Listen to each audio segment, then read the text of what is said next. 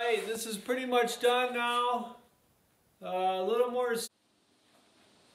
First step to building this corner shelf project is to create the frames. So I have two frames here, and they're basically a mirror image of each other, except for this one, the rail is just a little bit narrower than this rail. And that's because when I put them together, I want them to be the same measurement out. So I've basically just subtracted the thickness of this to make this rail thinner. So I've just accommodated for that. So, not too bad a build. All the angles are 10 degrees. So the first thing I did is I ripped all the strips on the table saw at 2 inches, or you could even just rip them at 1 7/8 inches. I ripped them at 2 inches, and then I put them through the planer on edge in really long strips, and then took it down to 1 7/8 inches. So all these are 1 7/8 inches in width, except for this narrow one here. So all these pieces are the same width except for this guy, and this one's 1 1/8 inches. So it's just a little bit less as far as that goes. The next thing I did is start cutting out the pieces, and I'll give you all the measurements of those. But they all have just a 10-degree angle. So anything with an angle, it's going to be 10 degrees. So these are all 10-degree angles going down.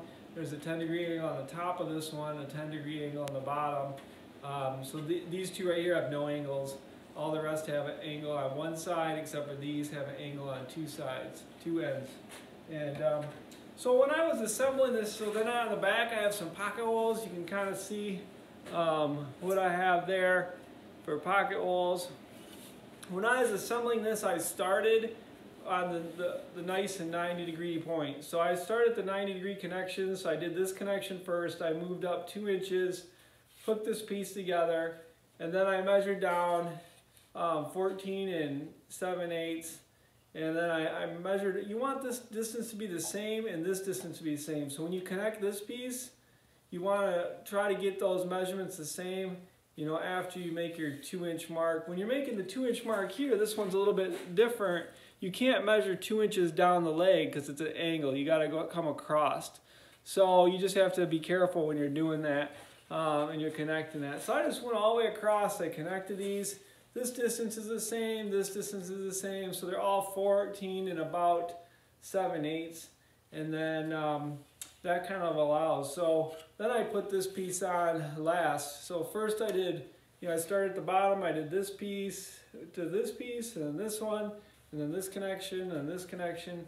And then I started over on this corner here, connected that, and then I worked my way down, trying to measure so they were the same.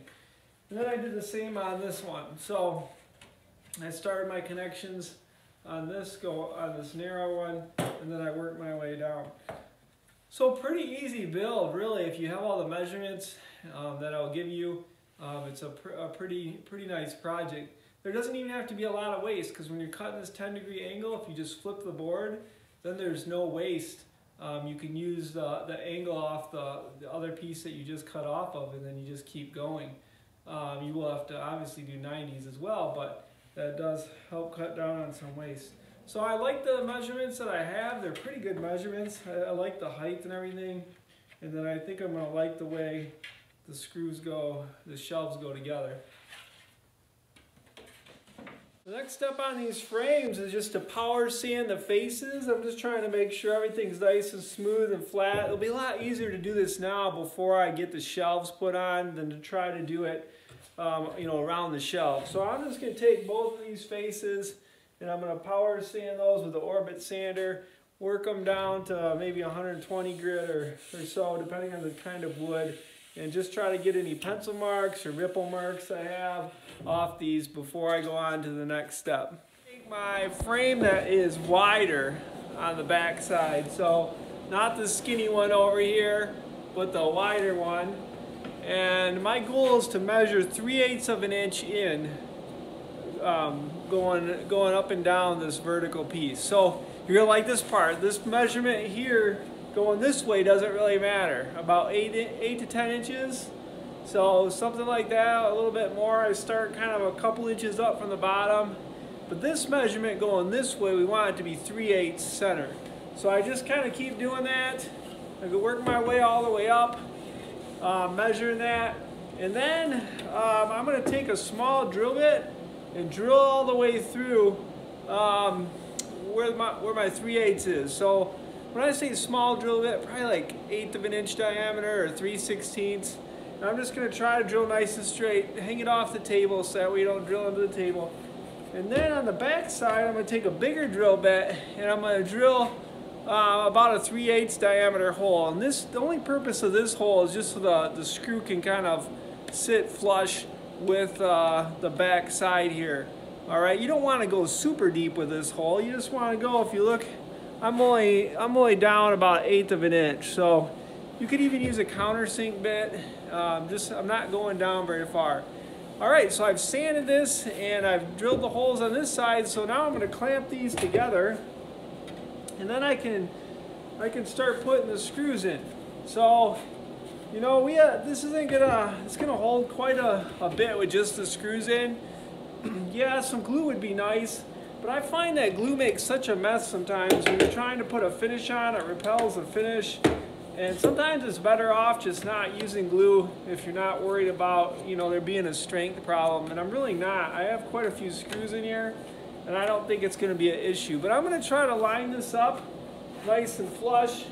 And I'm going to use some square bits for this, probably about 1.25 inches square, so 1.25 inches in length. This is a coarse thread screw. If you're using a harder wood, I'd use a fine thread screw. Poplar here is kind of right in between the two. So I'm going to see how this one responds, and I might actually, you know, switch over to another one. But so I have it laying right nice and flush on the table, and then I just work my way down. I usually work my way from the bottom to the top, but I thought since where the camera was positioned, so I usually work my way from one end to the next. And you know, another easy way to do this would just be to hang it on the side of the table, okay, and clamp it down.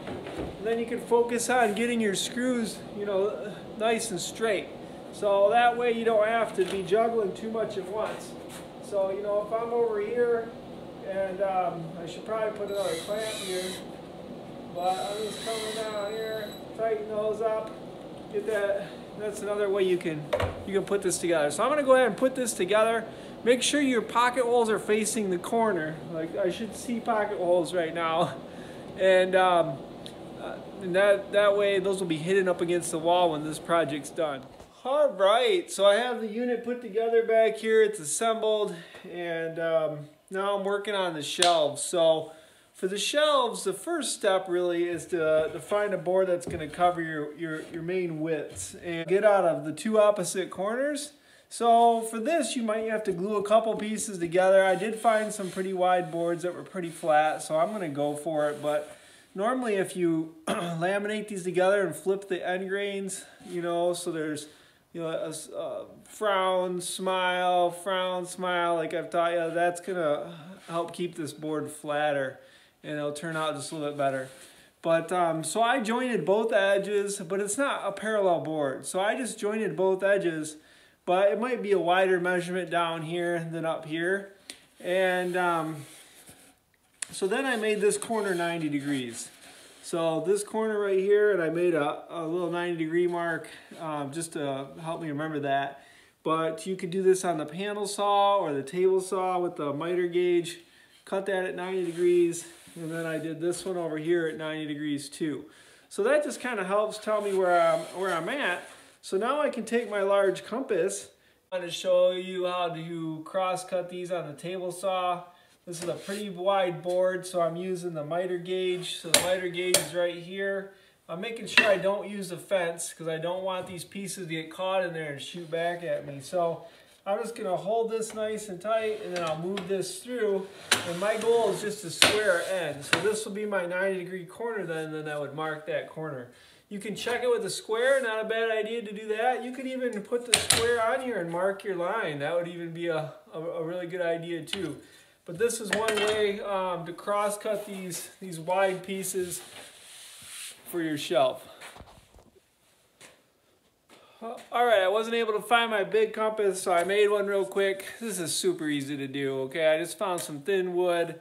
I drilled a hole a little smaller than the diameter of the pencil, wedged the pencil in there, put a screw out here at 13 and a half was my measurement I was going for. The screw has no threads where the board is, so that's good. You don't want the threads to be where the board is. So I'm putting this right about at my corner. I'm in just a tiny bit, okay, and then I just make my mark, and you know, it's that easy. You know, you can make a compass super easy, so there you see it.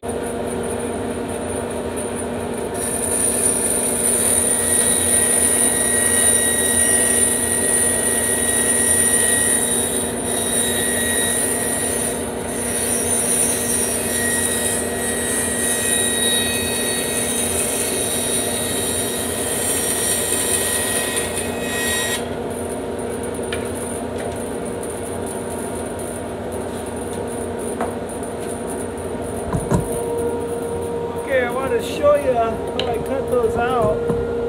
So that's kind of the pattern I use there to cut that out. You could also do a couple relief cuts.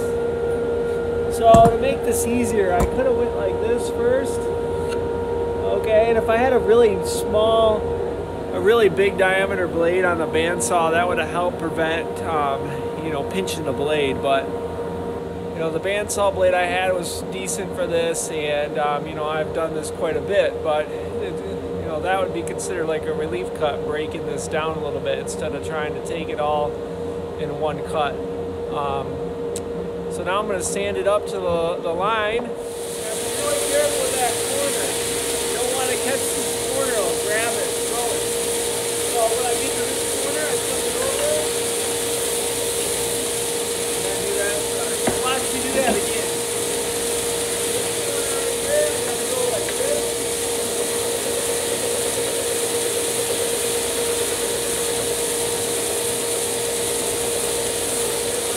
Here I gotta flip it over.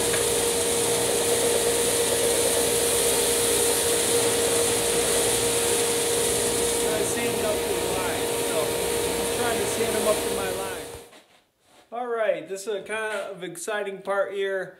After I assembled this, I made a center mark down all these where the shelves are going to be, okay? So I just found the center. I used a square to do this, and this is a much easier way to do this. I just put the square up against here on the center part and made some marks at every shelf. And then once I did that, I drilled 3 holes because I'm going to put the screws in through the back. So I just drilled 3 holes. Remember, right here you have these 2 screws going right here, so you kind of have to move the hole in a little bit, or else you'll hit those screws.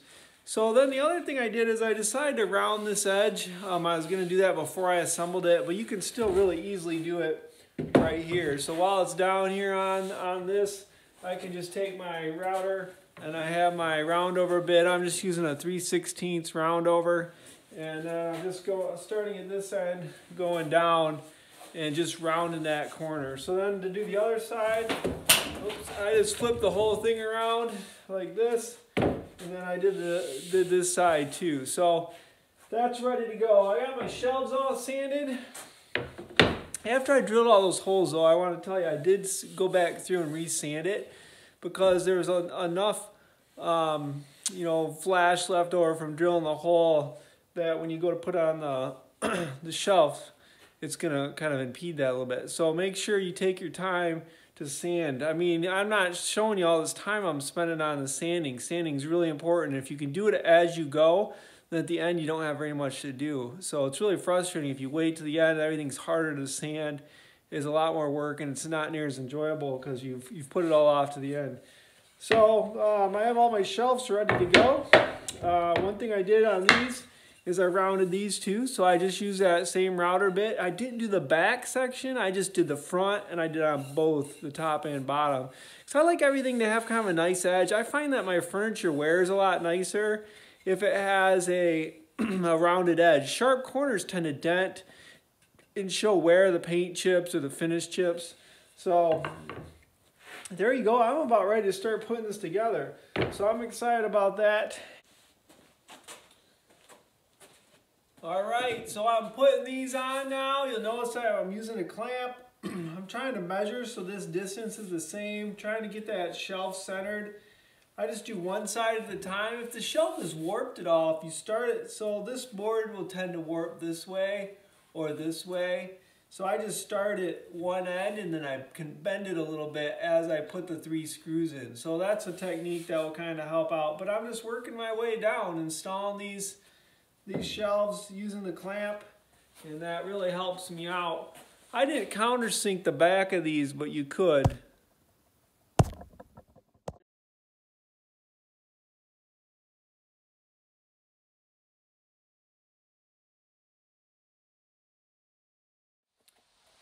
All right, this is pretty much done now.